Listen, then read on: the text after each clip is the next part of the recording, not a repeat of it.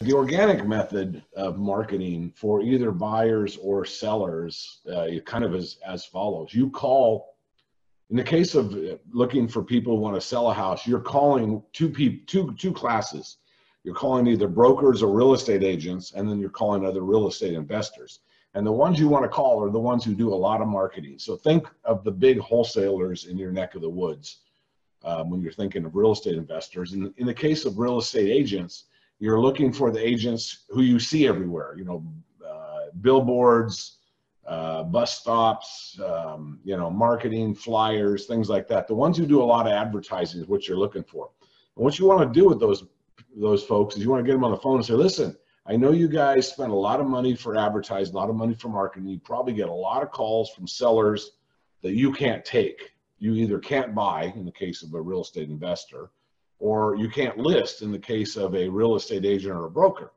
And so, for example, let's say there's a house that's worth $200 and may need carpets cleaned, a door replaced, minor picky stuff. And it's worth $200 and they owe $180. That won't be enough for a real estate investor, a wholesaler, or a rehabber to buy. There's just not enough equity for them to get involved in that house. But if they were to get a call from a seller like that in that situation, that would be garbage for them. They've spent the money to get that person to pick up the phone and call, but they can't buy the house because there's not enough profit or equity in the deal. Conversely, a real estate agent with something like that, there may not be enough money in there for the seller to list the property, because by the time the seller pays closing costs and commissions to the real estate companies, he may end up writing a check instead of getting a check. And so that wouldn't be a good option for that seller either. So in those cases, those are both garbage leads for both the real estate investor and the real estate agent or broker. And you can call those guys and say, listen, you get these garbage leads. You can't do anything with them. We'll take them off your hands. You want to send them to us.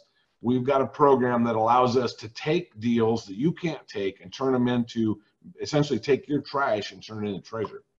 And when we do that, we'll send you $1,000 for each house that we end up doing.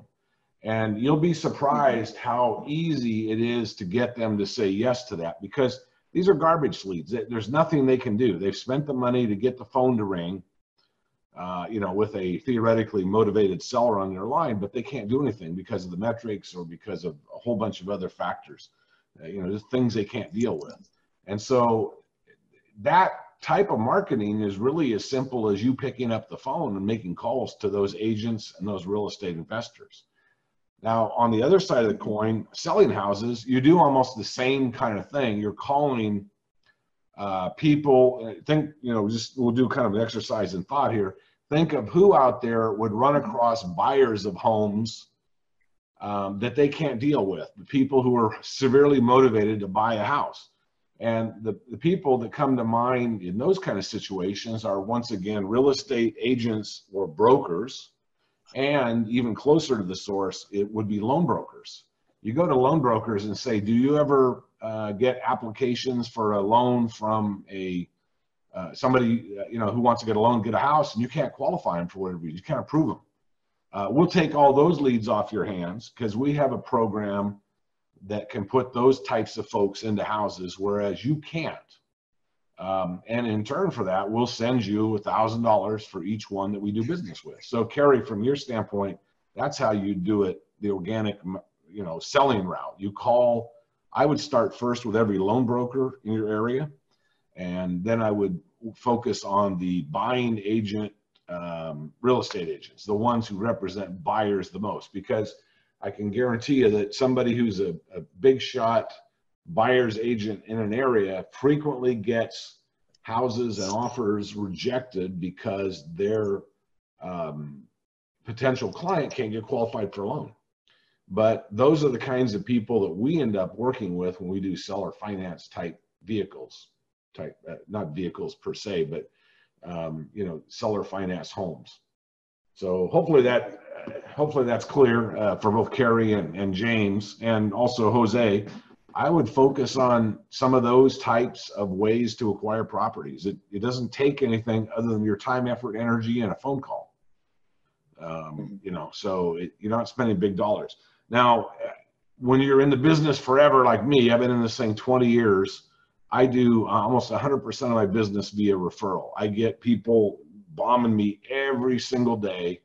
I get at least 100 houses to look at on a daily basis across the country. At least. Some days we have, and actually seen this, some days we have through our REO business 1,000 homes at a time, right? Single list. You know, sometimes more, sometimes 800, sometimes 2,500. You know, it's all referral. That's the bottom line. After you start building a couple of those types of relationships with folks in the market, you can sit back and not spend any more marketing dollars and have all the leads that you want in the world. In fact, I just discovered another one by accident today. I network, you know, every place out there, LinkedIn and you name it. And one of the ones that I started using here about a year ago is called Alignable. And I got a guy offering the biggest, turns out he's the biggest guy in the Birmingham, Alabama marketplace. And he reached out to me through Alignable and knew what we did and wants to sell us a bunch of houses that he's got for wholesale out there at pretty good prices. So